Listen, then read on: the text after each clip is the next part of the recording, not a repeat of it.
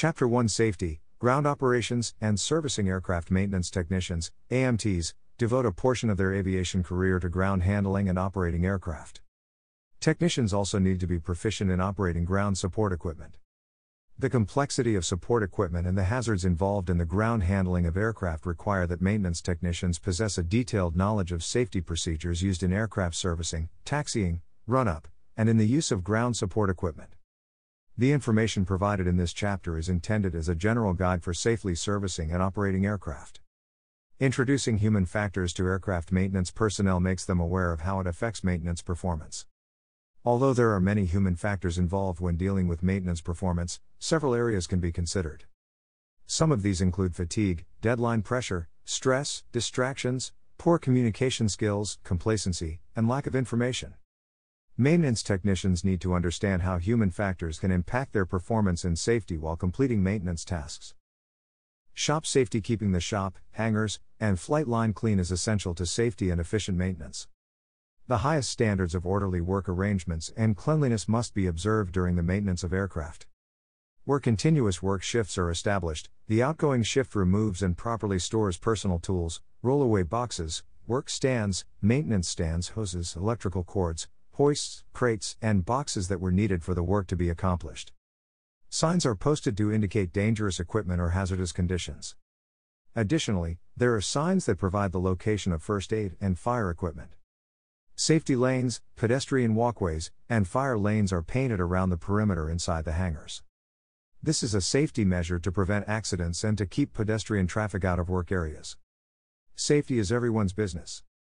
However, technicians and supervisors must watch for their own safety and for the safety of others working around them. Communication is key to ensuring everyone's safety. If other personnel are conducting their actions in an unsafe manner, communicate with them, reminding them of their safety and that of others around them. Electrical safety. Physiological safety. Working with electrical equipment poses certain physiological safety hazards.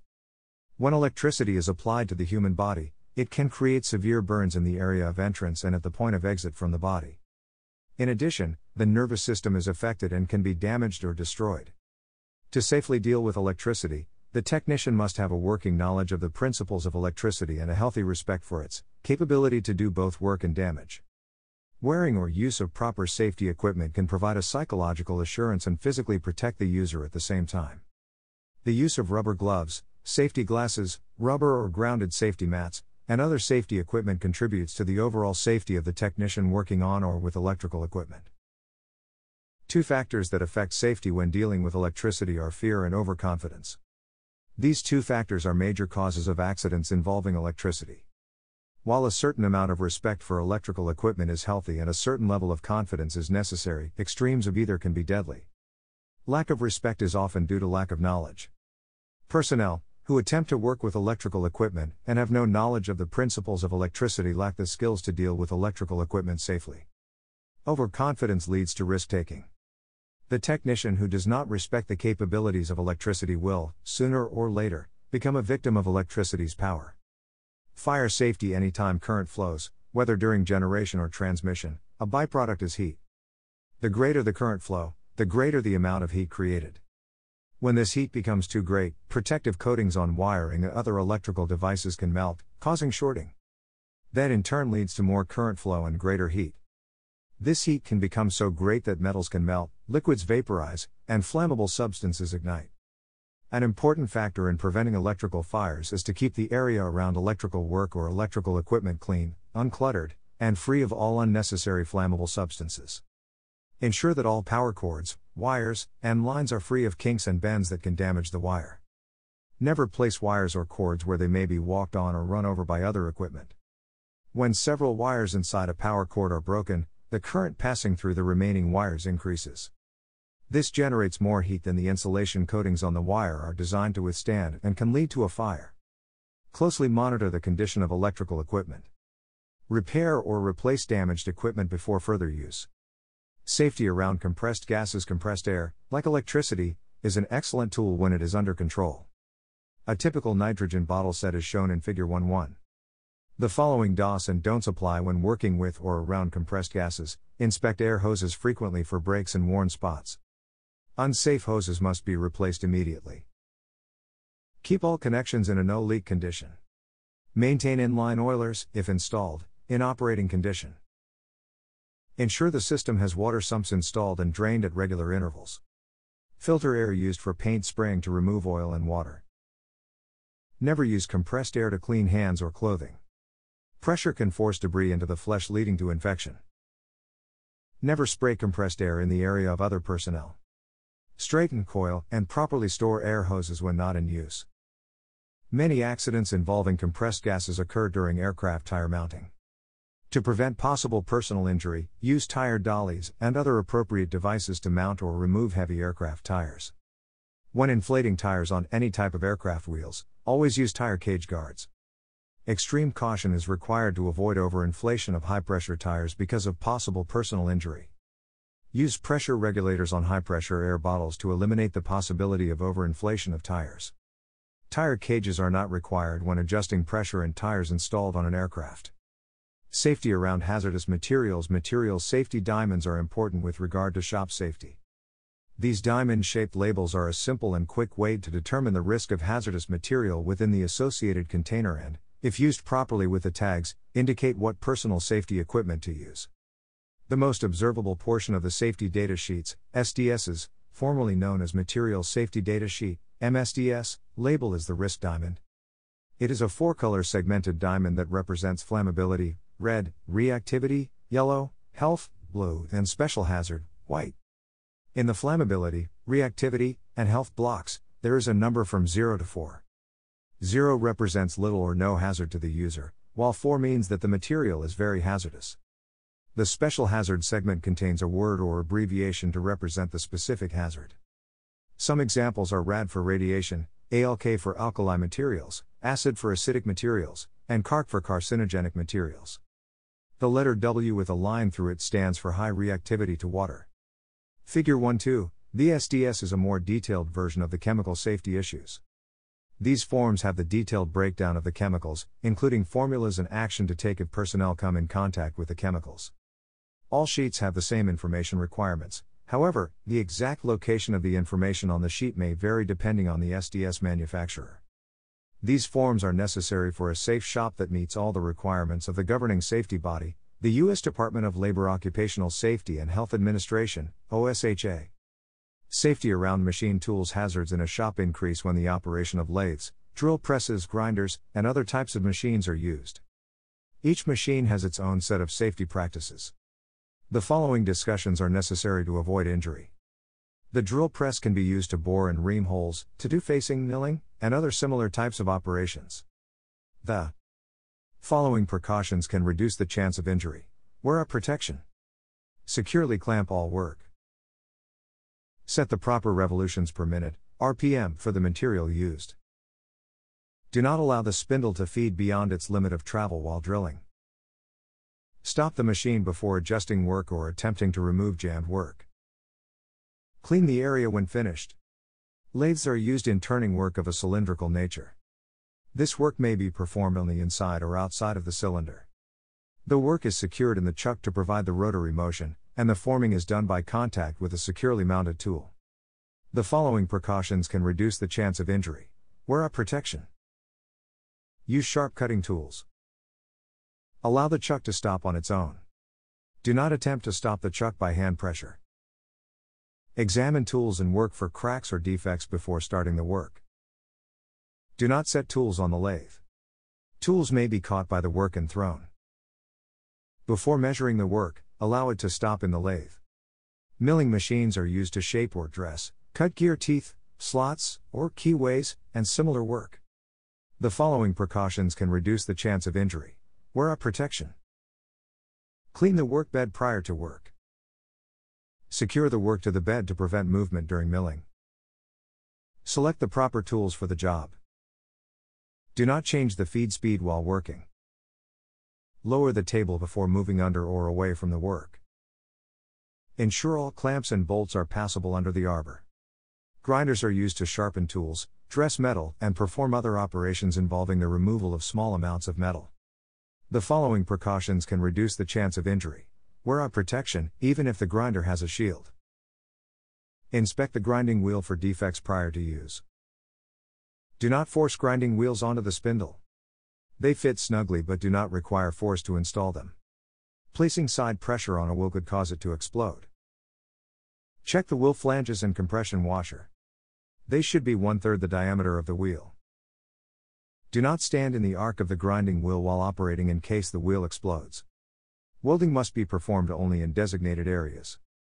Any part that is to be welded must be removed from the aircraft, if possible. Repair would then be accomplished in a controlled environment, such as a welding shop. A welding shop must be equipped with proper tables, ventilation, tool storage, and fire prevention and extinguishing equipment. Welding on an aircraft should be performed outside, if possible. If welding in the hangar is necessary, observe these precautions. During welding operations, open fuel tanks and work on fuel systems are not permitted. Painting is not permitted. No aircraft are to be within 35 feet of the welding operation. No flammable material is permitted in the area around the welding operation. Only qualified welders are permitted to do the work. The welding area is to be roped off and placarded. Fire extinguishing equipment of a minimum rating of 20B must be in the immediate area with 80B rated equipment as a backup. Trained fire watches are to be present in the area around the welding operation. The aircraft being welded must be in a towable condition, with the tug attached and the aircraft parking brakes released. A qualified operator must be on the tug and mechanics available to assist in the towing operation should it become necessary to tow the aircraft. If the aircraft is in the hangar doors are to be open. Flight line safety hearing protection. The flight line is a place of dangerous activity. Technicians who perform maintenance on the flight line must constantly be aware of what is going on around them. The noise on a flight line comes from many places. Aircraft are only one source of noise. There are auxiliary power units, APUs, fuel while the blades are turning, adhere to the following trucks, baggage handling equipment, and so forth. Each has guidelines to ensure safety. Its own frequency of sound. Combined all together, the noise on the ramp or flight line can cause hearing loss. There are many types of hearing protection available. Hearing protection can be external or internal. Earmuffs or headphones are considered external protection. The internal type of hearing protection fits into the auditory canal. Both types reduce the sound level reaching the eardrum and reduce the chances of hearing loss. Hearing protection is essential when working with pneumatic drills, rivet guns, or other loud tools. Even short duration exposure to these sounds can cause hearing loss because of their high frequency. Continued exposure will cause hearing loss.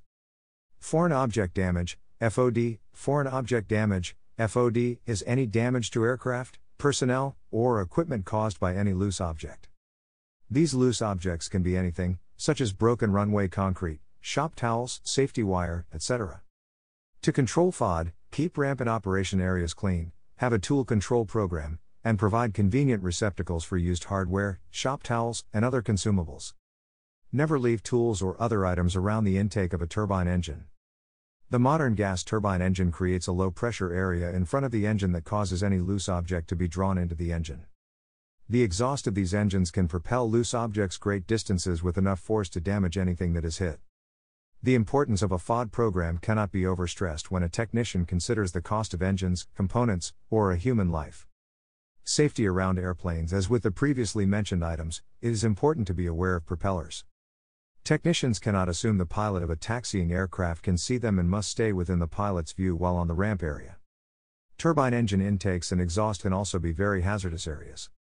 Smoking or open flames are not permitted anywhere near an aircraft in operation. Be aware of aircraft fluids that can be detrimental to skin.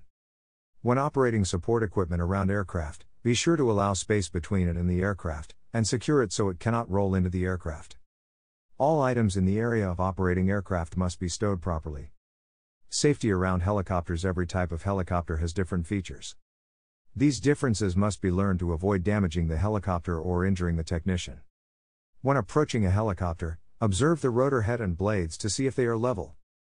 This allows maximum clearance when approaching the helicopter. Approach the helicopter in view of the pilot. Never approach a helicopter carrying anything with a vertical height that the blades could hit.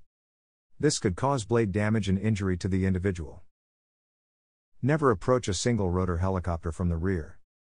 The tail rotor is invisible when operating. Never go from one side of the helicopter to the other by going around the tail. Always go around the nose of the helicopter. When securing the rotor on helicopters with elastomeric bearings, check the maintenance manual for the proper method. Using the wrong method could damage the bearing. Fire safety. Performing maintenance on aircraft and their components requires the use of electrical tools that can produce sparks, heat-producing tools and equipment, flammable and explosive liquids, and gases. As a result, a high potential exists for fire to occur. Measures must be taken to prevent a fire from occurring and to have a plan for extinguishing it. The key to fire safety is knowledge of what causes a fire, how to prevent it, and how to put it out. This knowledge must be instilled in each technician, emphasized by their supervisors through sound safety programs, and occasionally practiced. Airport or other local fire departments can normally be called upon to assist in training personnel and helping to establish fire safety programs for the hangar, shops, and flight line. Fire protection requirements. For fire to occur, 3 things are required for a fire. Remove any one of these things and the fire extinguishes. 1. Fuel combines with oxygen in the presence of heat, releasing more heat. As a result, it reduces itself to other chemical compounds. 2. Heat accelerates the combining of oxygen with fuel, in turn releasing more heat. 3. Oxygen, the element that combines chemically with another substance through the process of oxidation. Rapid oxidation, accompanied by a noticeable release of heat and light, is called combustion or burning. Figure 1.3. Classification of fires for commercial purposes. The National Fire Protection Association, NFPA, has classified fires into 3 basic types: Class A, Class B, and Class C. 1. Class A fires involve ordinary combustible materials, such as wood, cloth, paper, upholstery materials, and so forth. 2. Class B fires involve flammable petroleum products or other flammable or combustible liquids, greases, solvents, paints, and so forth. 3. Class C fires involve energized electrical wiring and equipment. A 4th class of fire, the Class D fire, involves flammable metal. Class D fires are not commercially considered by the NFPA to be a basic type of fire since they are caused by a Class A, B, or C fire. Usually Class D fires involve magnesium in the shop, or in aircraft wheels and brakes, or are the result of improper welding operations. Any one of these fires can occur during maintenance on or around, or operations involving aircraft. There is a particular type of extinguisher that is most effective for each type of fire. Types and operation of shop and flight line fire extinguishers. Water extinguishers are the best type to use on Class A fires. Water has 2 effects on fire. It deprives fire of oxygen and cools the material being burned. Since most petroleum products float on water, water-type fire extinguishers are not recommended for Class B fires. Extreme caution must be used when fighting electrical fires, Class C, with water-type extinguishers. All electrical power must be removed or shut off to the burning area. Additionally, residual electricity in capacitors, coils, and so forth must be considered to prevent severe injury or possibly death from electrical shock. Never use water-type fire extinguishers on Class D fires. The cooling effect of water causes an explosive expansion of the metal, because metals burn at extremely high temperatures. Water fire extinguishers are operated in a variety of ways. Some are hand-pumped, while others are pressurized. The pressurized types of extinguishers may have a gas charge stored in the container with the water, or it may contain a soda-acid container where acid is spilled into a container of soda inside the extinguisher. The chemical reaction of the soda and the acid causes pressure to build inside the fire extinguisher, forcing the water out. Carbon dioxide, CO2, extinguishers are used for Class A, B, and C fires, extinguishing the fire by depriving it of oxygen. Figure 1-4. Additionally, like water-type extinguishers, CO2 cools the burning material. Never use CO2 on Class D fires. As with water extinguishers, the cooling effect of CO2 on the hot metal can cause explosive expansion of the metal. When using CO2 fire extinguishers, all parts of the extinguisher can become extremely cold, and remain so for a short time after operation. Wear protective equipment or take other precautions to prevent cold injury, such as frostbite. Extreme caution must be used when operating CO2 fire extinguishers in closed or confined areas. Not only can the fire be deprived of oxygen, but so too can the operator. CO2 fire extinguishers generally use the self-expelling method of operation. This means that the CO2 has sufficient pressure at normal operating pressure to expel itself. This pressure is held inside the container by some type of seal or frangible disc that is broken or punctured by a firing mechanism, usually a pin.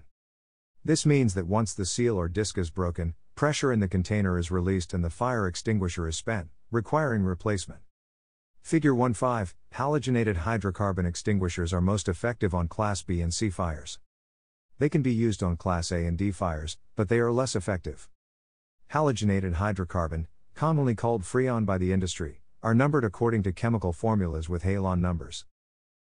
Carbon tetrachloride, halon 104, chemical formula CCl4, has an Underwriters Laboratory, UL, toxicity rating of 3. As such, it is extremely toxic. Figure 1.6, hydrochloric acid vapor, chlorine, and phosgene gas are produced whenever carbon tetrachloride is used on ordinary fires. The amount of phosgene gas is increased whenever carbon tetrachloride is brought in direct contact with hot metal, certain chemicals, or continuing electrical arcs. It is not approved for any fire extinguishing use. Old containers of halon 104 found in or around shops or hangars should be disposed of in accordance with Environmental Protection Agency, EPA, regulations, and local laws and ordinances. Methyl bromide, halon 1001, chemical formula Chebert, is a liquefied gas with a UL toxicity rating of 2. It is very toxic and corrosive to aluminum alloys, magnesium, and zinc. Halon 1001 is not recommended for aircraft use. Chlorobromomethane, halon 1011, chemical formula CH2ClBr, is a liquefied gas with a UL toxicity rating of 3. Like methyl bromide, halon 1011 is not recommended for aircraft use. Dibromidifluoromethane, halon 1202, chemical formula CBr2F2, has a UL toxicity rating of 4. Halon 1202 is not recommended for aircraft use.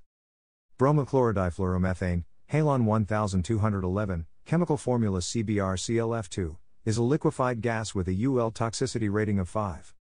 It is colorless, non-corrosive, and evaporates rapidly, leaving no residue.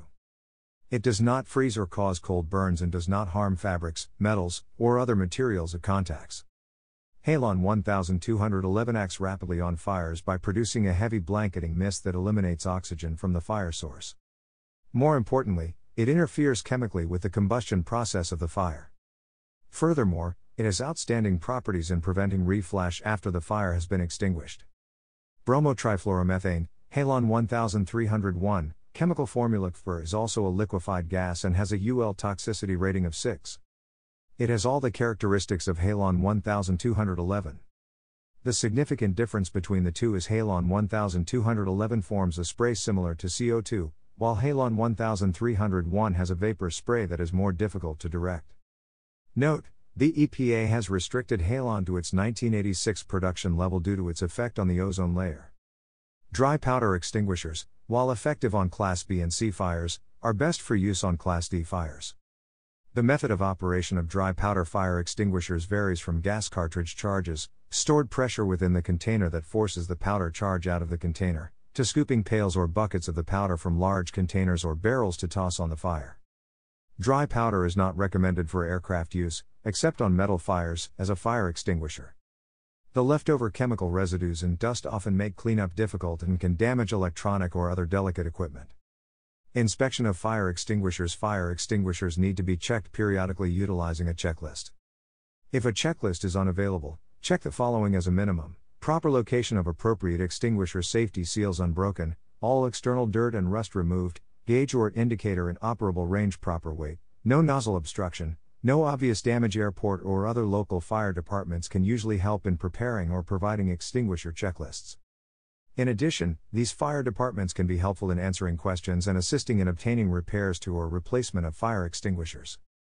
Identifying fire extinguishers. Fire extinguishers are marked to indicate suitability for a particular class of fire.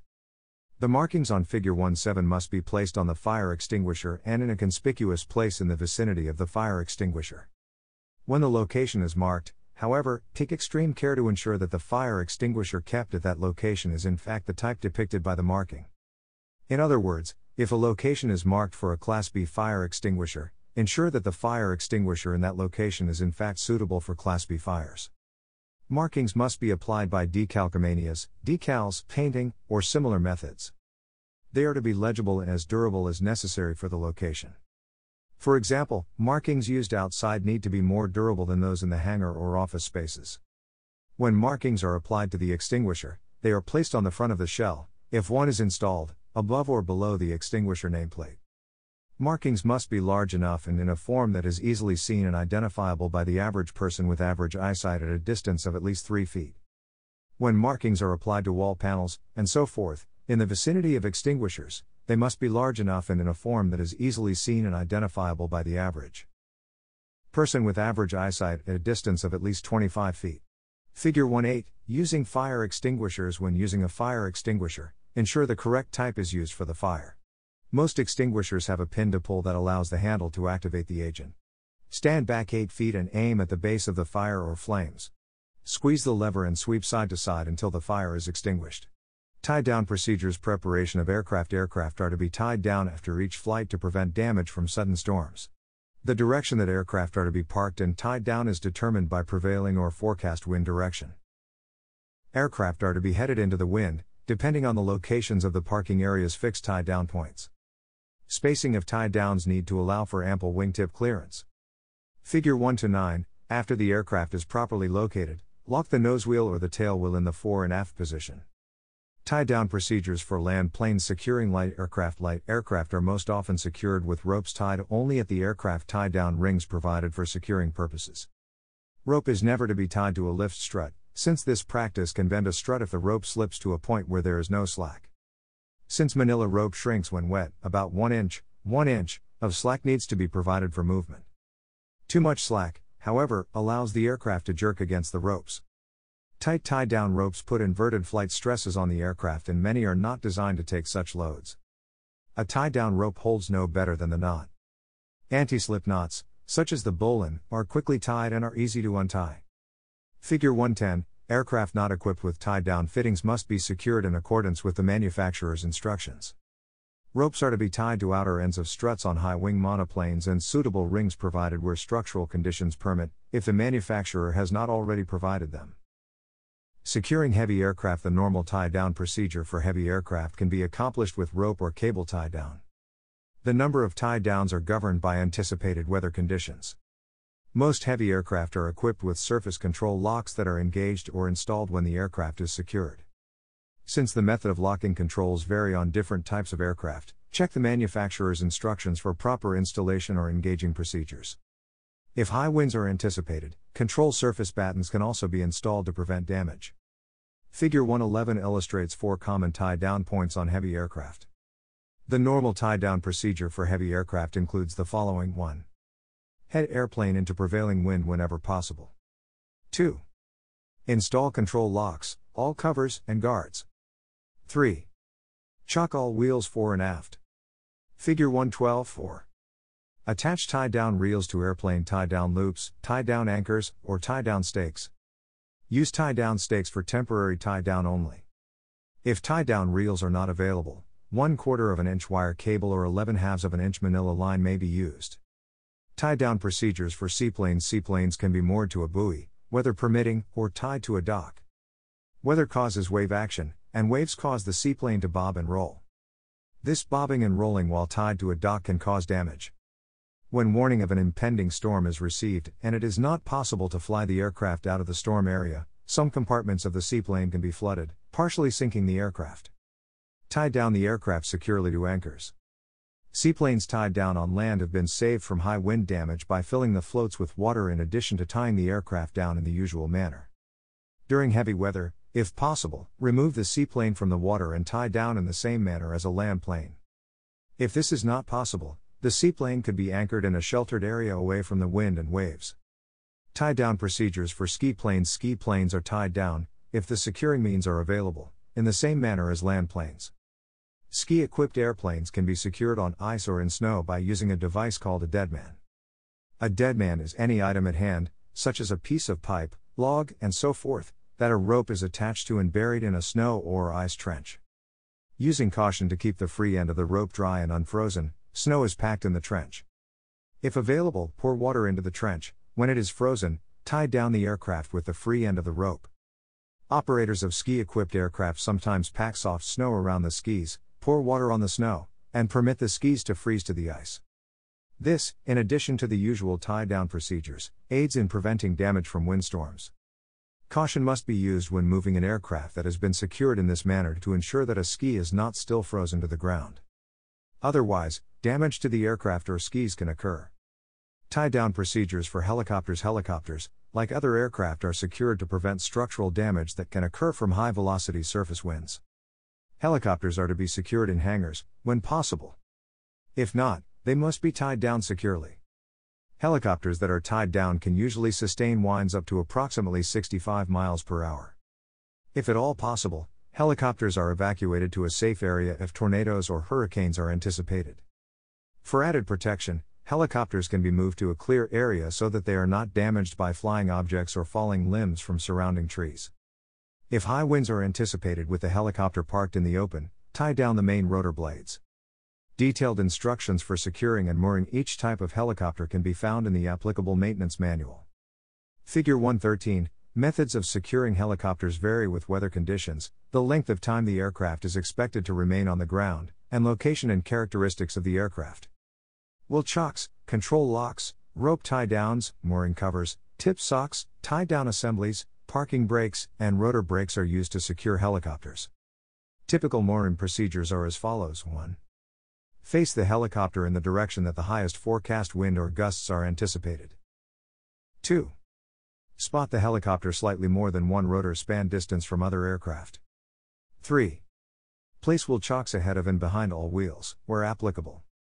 On helicopters equipped with skids, retract the ground handling wheels, lower the helicopter to rest on the skids, and install wheel position lock pins or remove the ground handling wheels. Secure ground handling wheels inside the aircraft or inside the hangar or storage buildings. Do not leave them unsecured on the flight line. 4. Align the blades and install tie-down assemblies as prescribed by the helicopter manufacturer. Figure 114. Tie straps snugly without strain, and during wet weather, provide some slack to avoid the possibility of the straps shrinking, causing undue stress on the aircraft and/or its rotor systems. 5. Fasten the tie-down ropes or cables to the forward and aft landing gear cross tubes and secure to ground stakes or tie-down rings. Procedures for securing weight shift control. There are many types of weight shift controlled aircraft, engine-powered and non-powered. These types of aircraft are very susceptible to wind damage. The wings can be secured in a similar manner as a conventional aircraft in light winds. In high winds, the mast can be disconnected from the wing and the wing placed close to the ground and secured. This type of aircraft can also be partially disassembled or moved into a hangar for protection. Procedures for securing powered parachutes. When securing powered parachutes, pack the parachute in a bag to prevent the chute from filling with air from the wind and dragging the seat and engine. The engine and seat can also be secured if needed. Ground movement of aircraft engines starting and operation. The following instructions cover the starting procedures for reciprocating, turboprop, turbofan, and APU. These procedures are presented only as a general guide for familiarization with typical procedures and methods. Detailed instructions for starting a specific type of engine can be found in the manufacturer's instruction book. Before starting an aircraft engine. 1. Position the aircraft to head into the prevailing wind to ensure adequate airflow over the engine for cooling purposes. 2. Make sure that no property damage or personal injury occurs from the propeller blast or jet exhaust. 3. If external electrical power is used for starting, ensure that it can be removed safely, and it is sufficient for the total starting sequence. 4.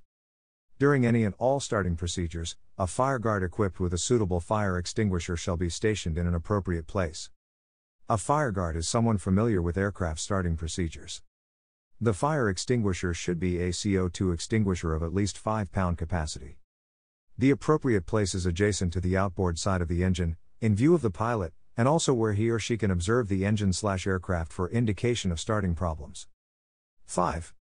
If the aircraft is turbine engine powered, the area in front of the jet inlet must be kept clear of personnel, property, and/or debris FOD. 6. These before starting procedures apply to all aircraft power plants. 7. Follow manufacturer's checklists for start procedures and shutdown procedures. Reciprocating engines. The following procedures are typical of those used to start reciprocating engines. There are, however, wide variations in the procedures for the many reciprocating engines. Do not attempt to use the methods presented here for actually starting an engine. Instead, always refer to the procedures contained in the applicable manufacturer's instructions. Reciprocating engines are capable of starting in fairly low temperatures without the use of engine heating or oil dilution, depending on the grade of oil used.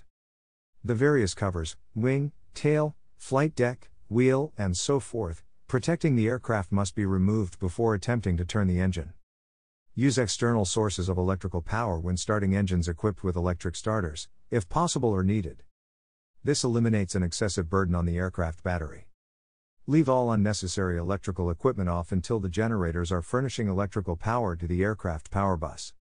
Before starting a radial engine that has been shut down for more than 30 minutes, check the ignition switch for off. Turn the propeller 3 or 4 complete revolutions by hand to detect a hydraulic lock, if one is present. Any liquid present in a cylinder is indicated by the abnormal effort required to rotate the propeller or by the propeller stopping abruptly during rotation. Never use force to turn the propeller when a hydraulic lock is detected. Sufficient force can be exerted on the crankshaft to bend or break a connecting rod if a lock is present. To eliminate a lock, remove either the front or rear spark plug from the lower cylinders and pull the propeller through. Never attempt to clear the hydraulic lock by pulling the propeller through in the direction opposite to normal rotation. This tends to inject the liquid from the cylinder into the intake pipe. The liquid is drawn back into the cylinder with the possibility of complete or partial lock occurring on the subsequent start. To start the engine, proceed as follows. 1. Turn the auxiliary fuel pump on, if the aircraft is so equipped. 2. Place the mixture control to the position recommended for the engine and carburetor combination being started. As a general rule, put the mixture control in the idle cutoff position for fuel injection and in the full rich position for float-type carburetors. Many light aircraft are equipped with a mixture control pull rod that has no detent intermediate positions. When such controls are pushed in flush with the instrument panel, the mixture is set in the full rich position. Conversely, when the control rod is pulled all the way out, the carburetor is in the idle cutoff or full lean position. The operator can select unmarked intermediate positions between these two extremes to achieve any desired mixture setting. 3. Open the throttle to a position that provides 1000 to 1200 revolutions per minute, approximately 1/8 of an inch to 1/2 inch from the closed position. 4. Leave the preheat or alternate air, carburetor air, control in the cold position to prevent damage and fire in case of backfire. These auxiliary heating devices are used after the engine warms up. They improve fuel vaporization, prevent fouling of the spark plugs, ice formation, and eliminate icing in the induction system. 5.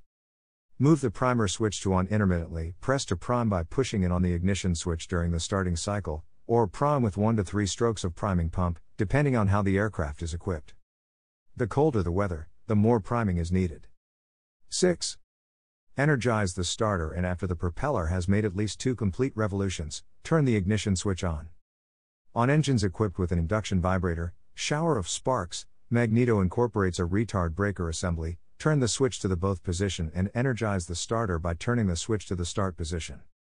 After the engine starts, release the starter switch to the both position. When starting an engine that uses an impulse coupling magneto, turn the ignition switch to the left position.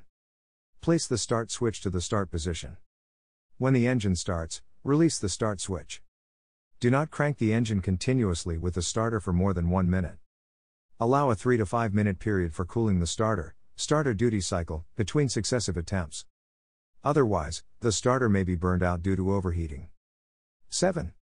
After the engine is operating smoothly, move the mixture control to the full rich position if started in the idle cutoff position.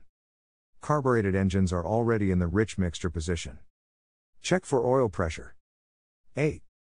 Instruments for monitoring the engine during operation include a tachometer for RPM, manifold pressure gauge, oil pressure gauge, oil temperature gauge, cylinder head temperature gauge, exhaust gas temperature gauge, and fuel flow gauge. Hand cranking engines. If the aircraft has no self-starter, start the engine by turning the propeller by hand propping the propeller. The person who is turning the propeller calls, fuel on, switch off, throttle closed, brakes on. The person operating the engine checks these items and repeats the phrase. The switch and throttle must not be touched again until the person swinging the prop calls contact. The operator repeats contact and then turns on the switch. Never turn on the switch and then call contact. A few simple precautions help to avoid accidents when hand propping the engine. While touching a propeller, always assume that the ignition is on. The switches that control the magnetos operate on the principle of short-circuiting the current to turn the ignition off. If the switch is faulty, it can be in the off position and still permit current to flow in the magneto primary circuit. This condition could allow the engine to start when the switch is off. Be sure the ground is firm. Slippery grass, mud, grease, or loose gravel can lead to a fall into or under the propeller. Never allow any portion of your body to get in the way of the propeller. This applies even when the engine is not being cranked. Stand close enough to the propeller to be able to step away as it is pulled down. Stepping away after cranking is a safeguard in case the brakes fail. Do not stand in a position that requires leaning toward the propeller to reach it. This throws the body off balance and could cause a fall into the blades when the engine starts. In swinging the prop, always move the blade downward by pushing with the palms of the hands. Do not grip the blade with the fingers curled over the edge, since kickback may break them or draw your body in the blade path. Excessive throttle opening after the engine has fired is the principal cause of backfiring during starting. Gradual opening of the throttle, while the engine is cold, reduces the potential for backfiring. Slow, smooth movement of the throttle assures correct engine operation. Avoid overpriming the engine before it is turned over by the starter.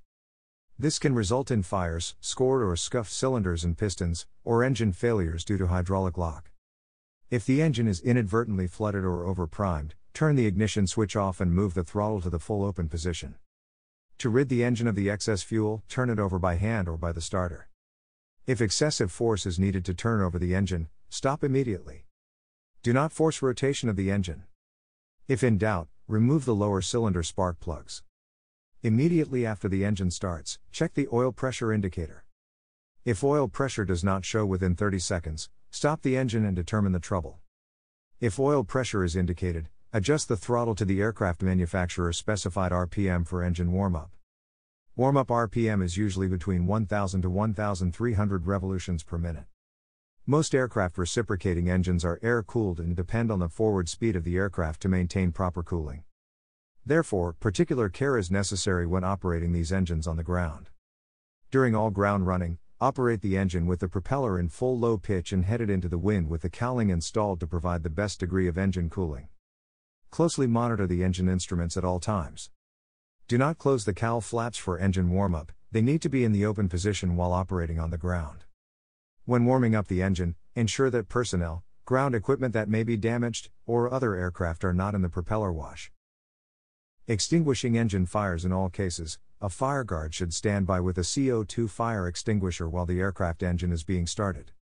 This is a necessary precaution against fire during the starting procedure.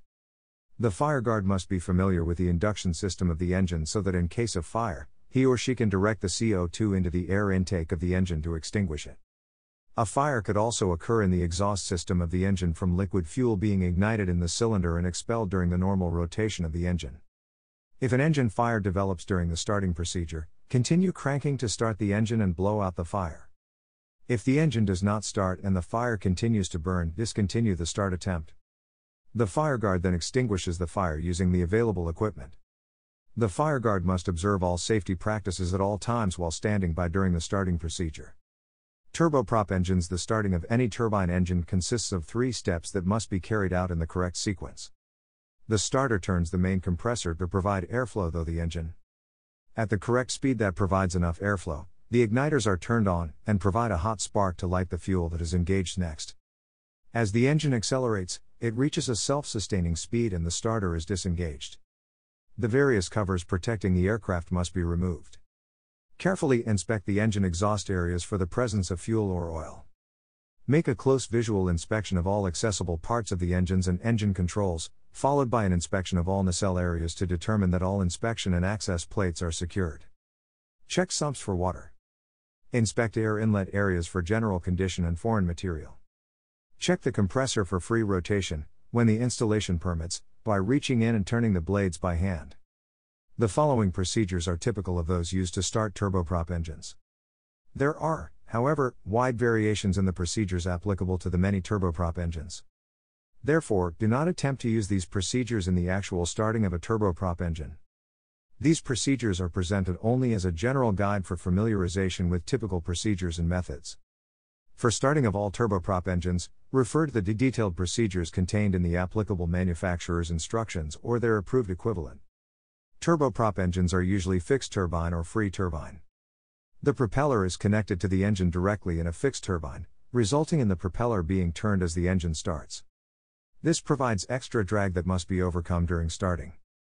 If the propeller is not at the start position, difficulty may be encountered in making a start due to high loads. The propeller is in flat pitch at shutdown and subsequently in flat pitch during start because of this. The free turbine engine has no mechanical connection between the gas generator and the power turbine that is connected to the propeller. In this type of engine, the propeller remains in the feather position during starting and only turns as the gas generator accelerates. Instrumentation for turbine engines varies according to the type of turbine engine. Turboprop engines use the normal instruments: oil pressure, oil temperature, inter-turbine temperature, ITT, and fuel flow. They also use instruments to measure gas generator speed, propeller speed, and torque produced by the propeller. Figure 115, a typical turboprop uses a set of engine controls, such as power levelers, throttle, propeller levers, and condition levers. Figure 116, the first step in starting a turbine engine is to provide an adequate source of power for the starter. On smaller turbine engines, the starter is an electric motor that turns the engine through electrical power. Larger engines need a much more powerful starter. Electric motors would be limited by current flow and weight. Air turbine starters were developed that were lighter and produced sufficient power to turn the engine at the correct speed for starting. When an air turbine starter is used, the starting air supply may be obtained from an APU on board the aircraft, an external source, ground air cart, or an engine cross-bleed operation. In some limited cases, a low-pressure, large-volume tank can provide the air for starting an engine. Many smaller turboprop engines are started using the starter/generator, that is both the engine starter and the generator. While starting an engine, always observe the following. Always observe the starter duty cycle. Otherwise, the starter can overheat and be damaged. Assure that there's enough air pressure or electrical capacity before attempting a start.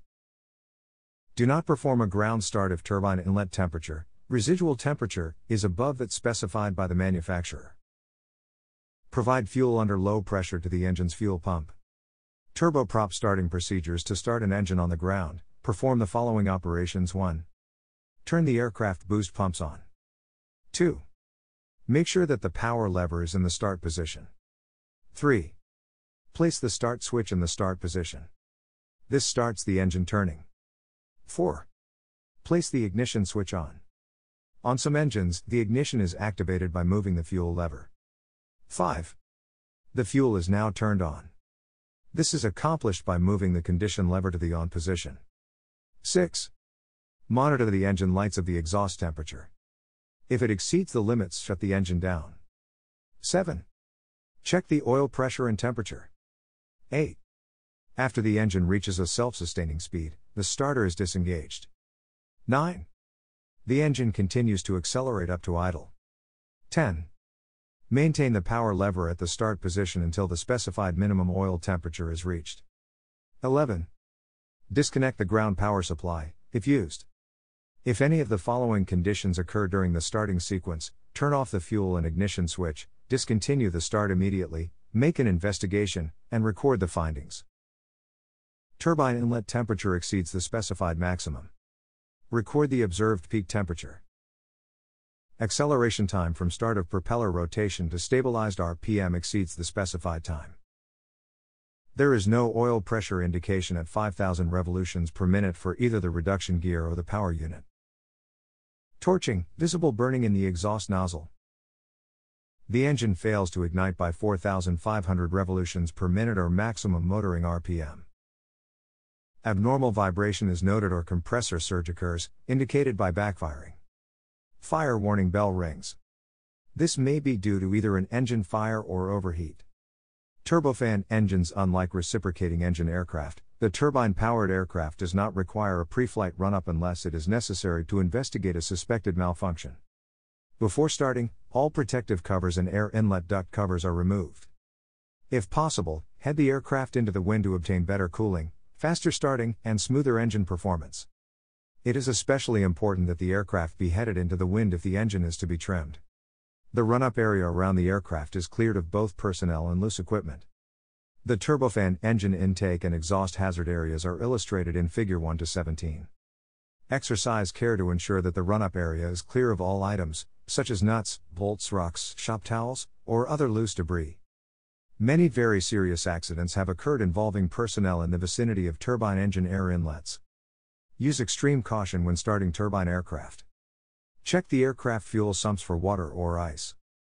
Inspect the engine air inlet for general condition and the presence of foreign objects.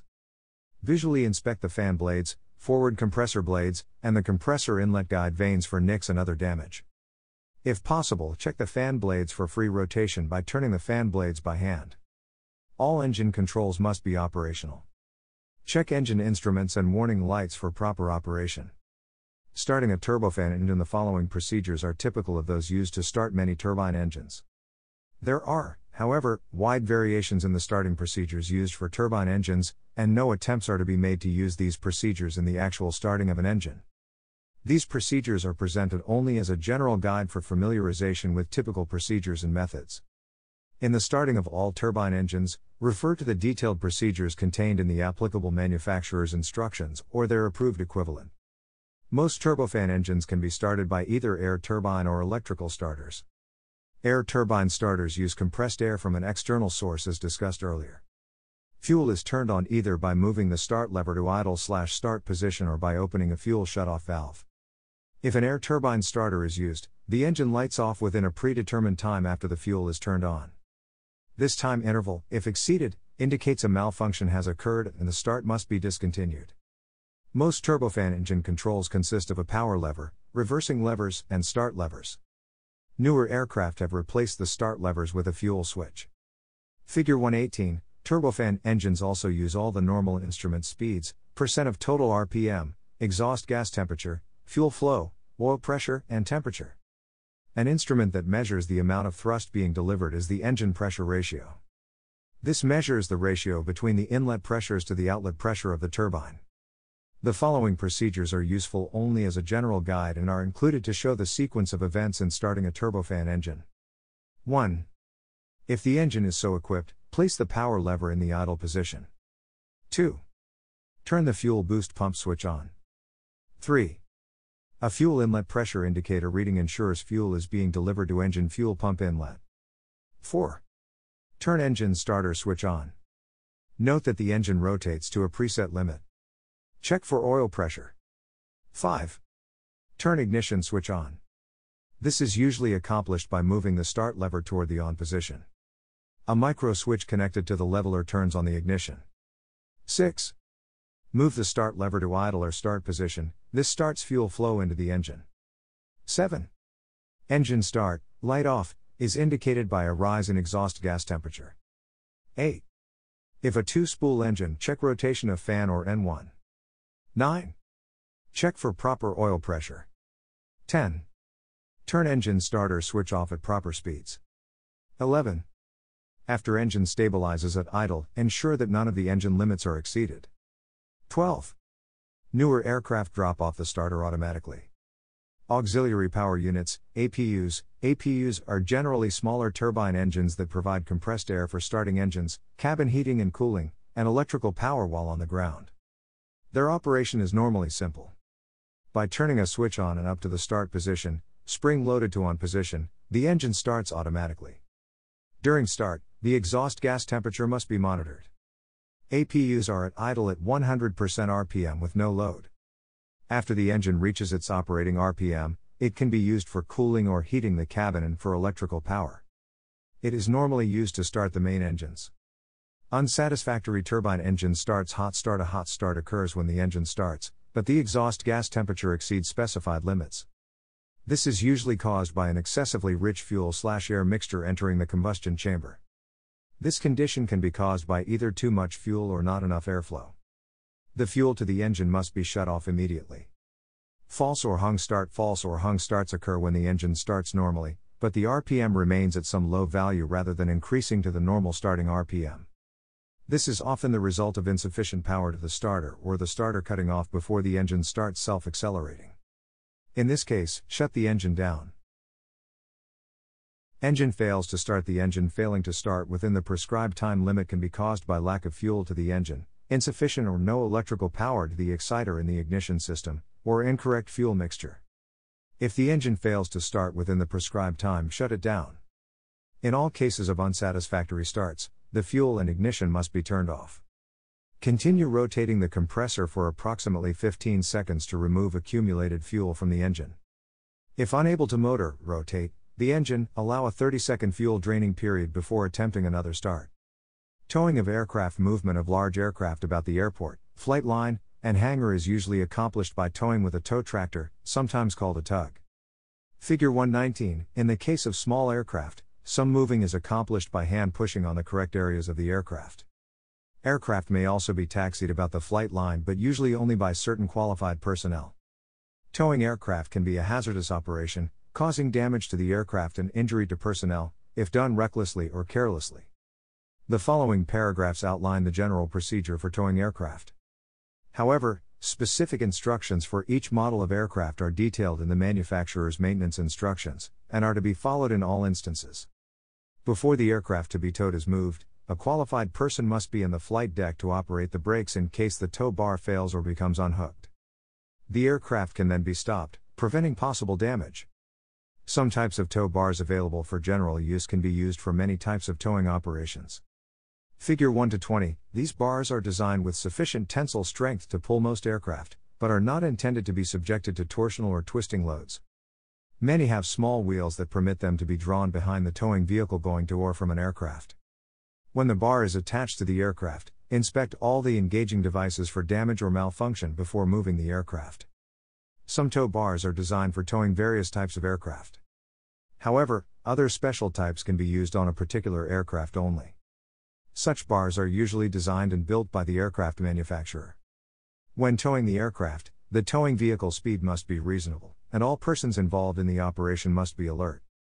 When the aircraft is stopped, do not rely upon the brakes of the towing vehicle alone to stop the aircraft. The person in the flight deck must coordinate the use of the aircraft brakes with those of the towing vehicle. A typical smaller aircraft tow tractor, or tug, is shown in Figure 121. The attachment of the tow bar varies on different types of aircraft. Aircraft equipped with tail wheels are generally towed forward by attaching the tow bar to the main landing gear. In most cases, it is permissible to tow the aircraft in reverse by attaching the tow bar to the tail wheel axle. Anytime an aircraft equipped with a tail wheel is towed, the tail wheel must be unlocked or the tail wheel locking mechanism may damage or break. Aircraft equipped with tricycle landing gear are generally towed forward by attaching a tow bar to the axle of the nose wheel. They may also be towed forward or backward by attaching a towing bridle or specially designed towing bar to the towing lugs on the main landing gear. When an aircraft is towed in this manner, a steering bar is attached to the nose wheel to steer the aircraft. The following towing and parking procedures are typical of one type of operation. They are examples and not necessarily suited to every type of operation. Aircraft ground handling personnel must be thoroughly familiar with all procedures pertaining to the types of aircraft being towed and local operation standards governing ground handling of aircraft. Competent persons that have been properly checked out direct the aircraft towing team. 1. The towing vehicle driver is responsible for operating the vehicle in a safe manner and obeying emergency stop instructions given by any team member. 2. The person in charge assigns team personnel as wing walkers. A wing walker is stationed at each wingtip, in such a position that he or she can ensure adequate clearance of any obstruction in the path of the aircraft. A tail walker is assigned when sharp turns are to be made or when the aircraft is to be backed into position. 3. A qualified person occupies the pilot's seat of the towed aircraft to observe and operate the brakes as required. When necessary, another qualified person is stationed to watch and maintain aircraft hydraulic system pressure. 4. The person in charge of the towing operation verifies that, on aircraft with a steerable nose wheel, the locking scissors are set to full swivel for towing. The locking device must be reset after the tow bar has been removed from the aircraft. Persons stationed in the aircraft are not to attempt to steer or turn the nose wheel when the tow bar is attached to the aircraft. 5. Under no circumstances is anyone permitted to walk or to ride between the nose wheel of an aircraft and the towing vehicle, nor ride on the outside of a moving aircraft or on the towing vehicle. In the interest of safety, no attempt to board or leave a moving aircraft or towing vehicle is permitted. 6. The towing speed of the aircraft is not to exceed that of the walking team members. The aircraft's engines usually are not operated when the aircraft is being towed into position. 7. The aircraft brake system is to be charged before each towing operation. Aircraft with faulty brakes are towed into position only for repair of brake systems, and then personnel must be standing by ready with chocks for emergency use. Chocks must be immediately available in case of an emergency throughout any towing operation. 8. To avoid possible personal injury and aircraft damage during towing operations, entrance doors are closed, ladders retracted, and gear down locks installed. 9. Prior to towing any aircraft, check all tires and landing gear struts for proper inflation. Inflation of landing gear struts of aircraft in overhaul and storage is excluded. 10. When moving aircraft, do not start and stop suddenly. For added safety, aircraft brakes must never be applied during towing, except upon command by one of the tow team members in an emergency situation. 11. Aircraft are parked in specified areas. Generally, the distance between rows of parked aircraft is great enough to allow immediate access of emergency vehicles in case of fire, as well as free movement of equipment and materials. 12. Wheel chocks are placed fore and aft of the main landing gear of the parked aircraft. 13. Internal or external control locks, gus locks or blocks, are used while the aircraft is parked. 14. Prior to any movement of aircraft across runways or taxiways, contact the airport control tower on the appropriate frequency for clearance to proceed. 15. An aircraft parked in a hangar must be statically grounded immediately. Taxiing aircraft as a general rule, only rated pilots and qualified airframe and power plant (AMP) technicians are authorized to start, run up, and taxi aircraft. All taxiing operations are performed in accordance with applicable local regulations. Figure 122 contains the standard taxi light signals used by control towers to control and expedite the taxiing of aircraft. The following section provides detailed instructions on taxi signals and related taxi instructions. Taxi signals. Many ground accidents have occurred as a result of improper technique in taxiing aircraft. Although the pilot is ultimately responsible for the aircraft until the engine is stopped, a taxi signalman can assist the pilot around the flight line. In some aircraft configurations, the pilot's vision is obstructed while on the ground. The pilot cannot see obstructions close to the wheels or under the wings and has little idea of what is behind the aircraft. Consequently, the pilot depends upon the taxi signalman for directions. Figure 123 shows a taxi signalman indicating his readiness to assume guidance of the aircraft by extending both arms at full length above his head, palms facing each other. The standard position for a signalman is slightly ahead of and in line with the aircraft's left wingtip. As the signalman faces the aircraft, the nose of the aircraft is on the left. Figure 124, the signalman must stay far enough ahead of the wingtip to remain in the pilot's field of vision. It is a good practice to perform a foolproof test to be sure the pilot can see all signals. If the signalman can see the pilot's eyes, the pilot can see the signals. Figure 1-24 shows the standard aircraft taxiing signals published in the Federal Aviation Administration, FAA, Aeronautical Information Manual, AIM. There are other standard signals, such as those published by the Armed Forces. Furthermore, operation conditions in many areas may call for a modified set of taxi signals. The signals shown in Figure 1-24 represent a minimum number of the most commonly used signals.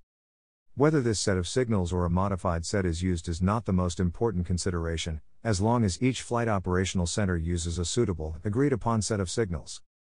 Figure 125 illustrates some of the most commonly used helicopter operating signals.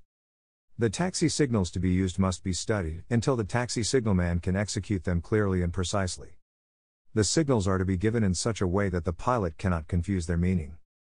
Remember that the pilot receiving the signals is always some distance away and often look out and down from a difficult angle.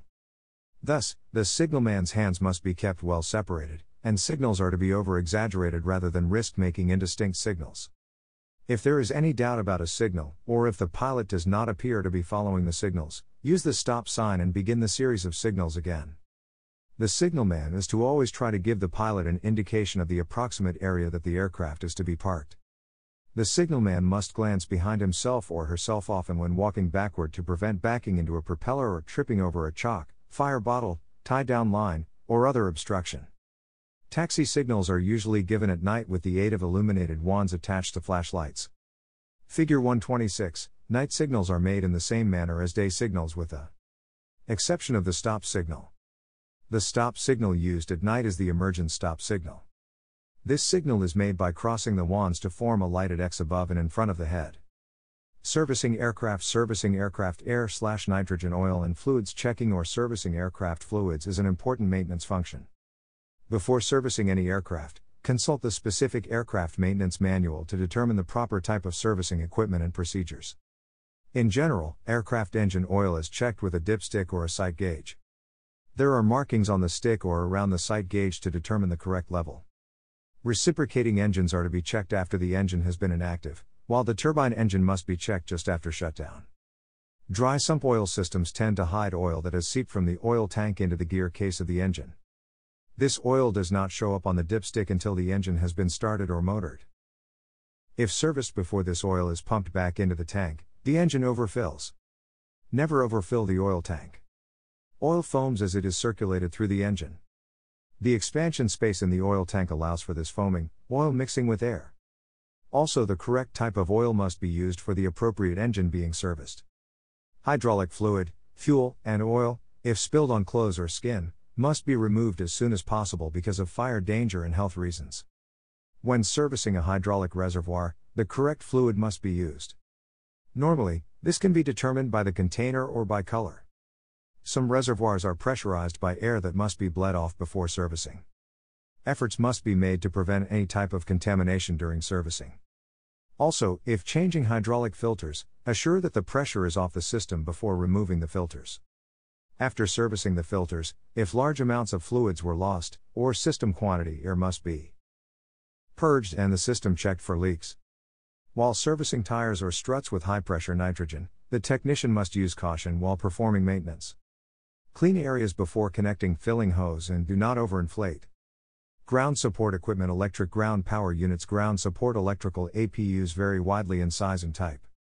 However, they can be generally classified by towed, stationary, or self-propelled items of equipment. Some units are mainly for in-hangar use during maintenance. Others are designed for use on the flight line, either at a stationary gate area or towed from aircraft to aircraft. The stationary type can be powered from the electrical service of the facility.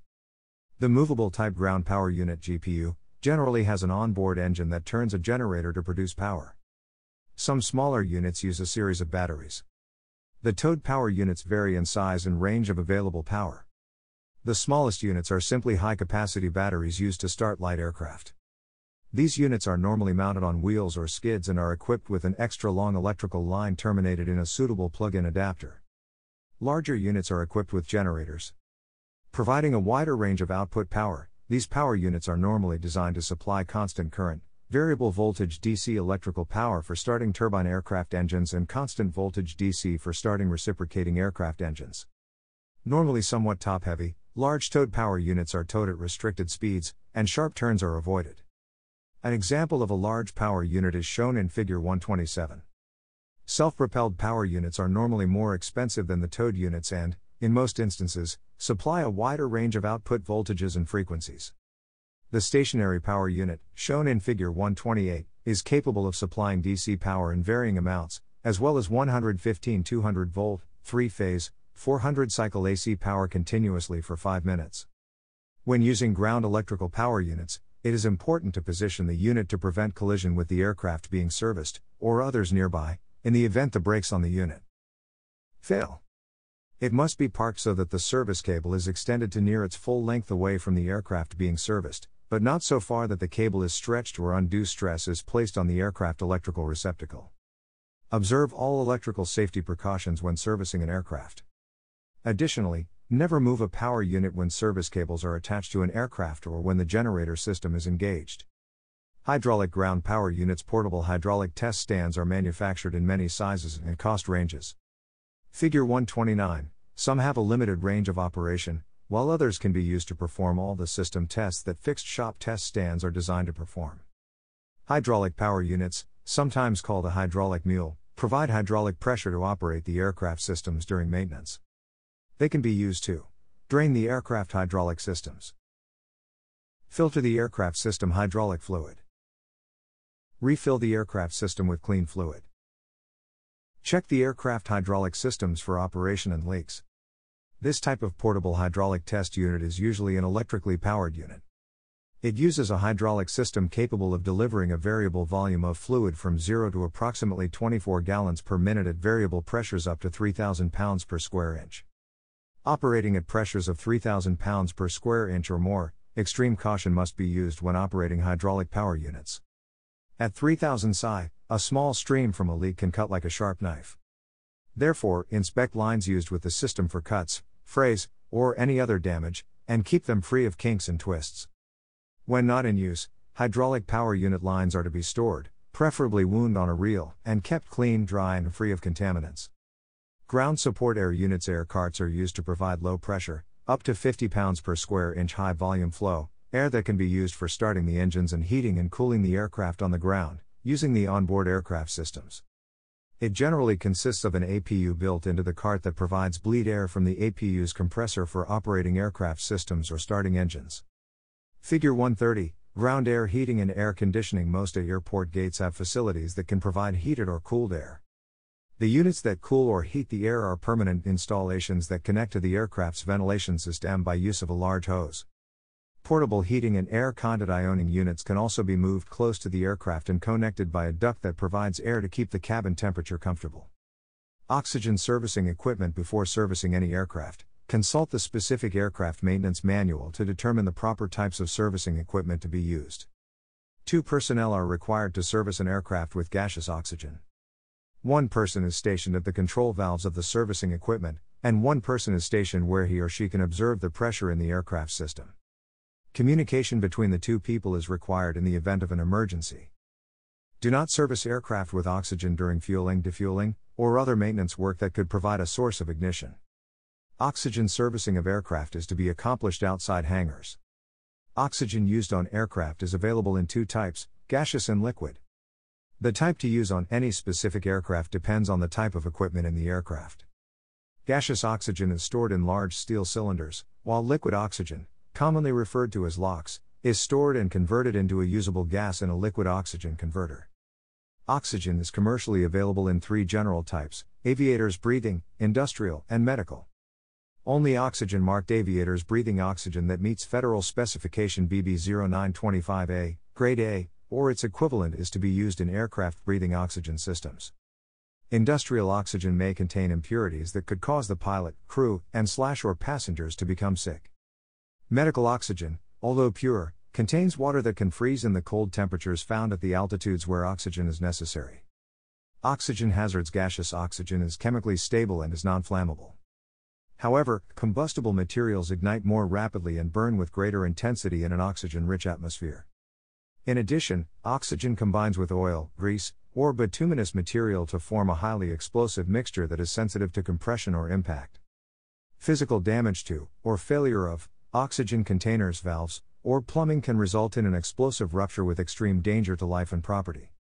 It is imperative that the highest standard of cleanliness be observed in handling oxygen, and that only qualified and authorized persons be permitted to service aircraft gaseous oxygen systems. In addition to aggravating the fire hazard and because of its low temperature, it boils at -297°F, liquid oxygen causes severe burns, frostbite, if it comes in contact with the skin. Fuel servicing of aircraft. Types of fuel and identification. 2 types of aviation fuel in general use are aviation gasoline, also known as avgas, and turbine fuel, also known as jet fuel. Aviation gasoline, avgas, is used in reciprocating engine aircraft. Currently, there are 3 grades of fuel in general use: 80-87, 100-130, and 100 LL low lead. A 4th grade, 115-145, is in limited use in the large reciprocating engine aircraft. The 2 numbers indicate the lean mixture and rich mixture octane rating numbers of the specific fuel. In other words, with 80-87 avgas, the 80 is the lean mixture rating and 87 is the rich mixture rating number. To avoid confusing the types of avgas, it is generally identified as grade 80, 100, 100 LL, or 115. Avgas can also be identified by a color code. The color of the fuel needs to match the color band on piping and fueling equipment. Figure 131, turbine fuel/jet fuel is used to power turbojet and turboshaft engines. 3 types of turbine fuel generally used in civilian aviation are Jet A and Jet A1, made from kerosene, and Jet B, a blend of kerosene and avgas. While jet fuel is identified by the color black on piping and fueling equipment, the actual color of jet fuel can be clear or straw-colored. Before mixing avgas and turbine fuel, refer to the type certificate data sheet for the respective power plant. Adding jet fuel to avgas causes a decrease in the power developed by the engine and could cause damage to the engine, through detonation, and loss of life. Adding avgas to jet fuel can cause lead deposits in the turbine engine and can lead to reduced service life. Contamination control. Contamination is anything in the fuel that is not supposed to be there. The types of contamination found in aviation fuel include water, solids, and microbial growths. The control of contamination in aviation fuel is extremely important, since contamination can lead to engine failure or stoppage and the loss of life. The best method of controlling contamination is to prevent its introduction into the fuel system. Some forms of contamination can still occur inside the fuel system. However, the filter, separators, and screens remove most of the contamination. Water in aviation fuels generally take two forms: dissolved vapor and free water. The dissolved water is not a major problem until, as the temperature lowers, it becomes free water. This then poses a problem if ice crystals form, clogging filters and other small orifices. Free water can appear as water slugs or entrained water. Water slugs are concentrations of water. This is the water that is drained after fueling an aircraft. Entrained water is suspended water droplets. These droplets may not be visible to the eye but give the fuel a cloudy look. The entrained water settles out in time. Solid contaminants are insoluble in fuel. The more common types are rust, dirt, sand, gasket material, lint, and fragments of shop towels. The close tolerances of fuel controls and other fuel-related mechanisms can be damaged or blocked by particles as small as 1/20th the diameter of a human hair. Microbiological growths are a problem in jet fuel. There are a number of varieties of microorganisms that can live in the free water in jet fuel. Some variations of these organisms are airborne, others live in the soil. The aircraft fuel system becomes susceptible to the introduction of these organisms each time the aircraft is fueled. Favorable conditions for the growth of microorganisms in the fuel are warm temperatures and the presence of iron oxide and mineral salts in the water. The best way to prevent microbial growth is to keep the fuel dry. The effects of microorganisms are formation of slime or sludge that can foul filters, separators, or fuel controls. Emulsification of the fuel. Corrosive compounds that can attack the fuel tank structure. In the case of a wet wing tank, the tank is made from the aircraft structure. They can also have offensive odors. Fueling hazards. The volatility of aviation fuels creates a fire hazard that has plagued aviators and aviation engine designers since the beginning of powered flight. Volatility is the ability of a liquid to change into a gas at a relatively low temperature. In its liquid state, aviation fuel does not burn. It is, therefore, the vapor or gaseous state that the liquid fuel changes that is not only useful in powering the aircraft, but also a fire hazard. Static electricity is a byproduct of one substance rubbing against another. Fuel flowing through a fuel line causes a certain amount of static electricity. The greatest static electricity concern around aircraft is that during flight, the aircraft moving through the air causes static electricity to build in the airframe. If that static electricity is not dissipated prior to refueling, the static electricity in the airframe attempts to return to the ground through the fuel line from the servicing unit. The spark caused by the static electricity can ignite any vaporized fuel. Breathing the vapors from fuel can be harmful and must be limited. Any fuel spilled on the clothing or skin must be removed as soon as possible. Fueling procedures. The proper fueling of an aircraft is the responsibility of the owner/operator. This does not, however, relieve the person doing the fueling of the responsibility to use the correct type of fuel and safe fueling procedures. There are two basic procedures when fueling an aircraft. Smaller aircraft are fueled by the over-the-wing method. This method uses the fuel hose to fill through fueling ports on the top of the wing. The method used for larger aircraft is the single-point fueling system. This type of fueling system uses receptacles in the bottom leading edge of the wing to fill all the tanks.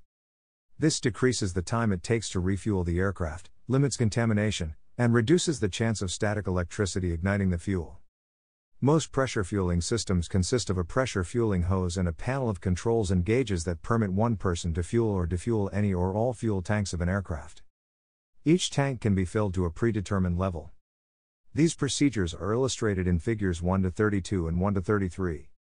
Prior to fueling, the person fueling must check the following. 1. Ensure all aircraft electrical systems and electronic devices, including radar, are turned off. 2. Do not carry anything in the shirt pockets. These items could fall into the fuel tanks. 3. Ensure no flame-producing devices are carried by anyone engaged in the fueling operation.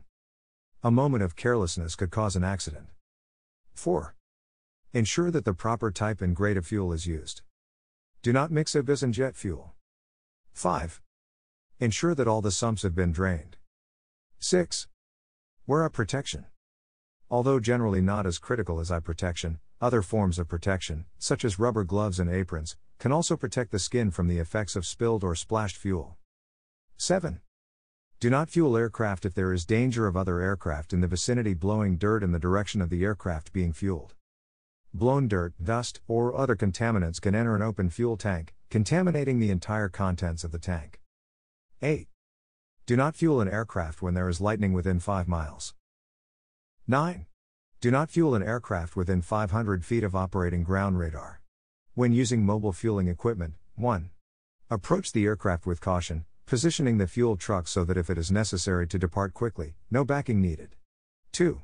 Set the handbrake of the fuel truck, and shock the wheels to prevent rolling. 3. Ground the aircraft and then ground the truck. Next, ground or bond them together by running a connecting wire between the aircraft and the fuel truck. This may be done by 3 separate ground wires or by a Y cable from the fuel truck. 4. Ensure that the grounds are in contact with bare metal or are in the proper grounding points on the aircraft. Do not use the engine exhaust or propeller as grounding points. Damage to the propeller can result. And there is no way of quickly ensuring a positive bond between the engine and the airframe. 5. Ground the nozzle to the aircraft, then open the fuel tank. 6. Protect the wing and any other item on the aircraft from damage caused by spilled fuel or careless handling of the nozzle hose, or grounding wires. 7. Check the fuel cap for proper installation and security before leaving the aircraft. 8. Remove the grounding wires in the reverse order.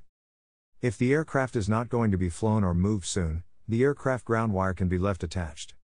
When fueling from pits or cabinets, follow the same procedures as when using a truck. Pits or cabinets are usually designed with permanent grounding, eliminating the need to ground the equipment.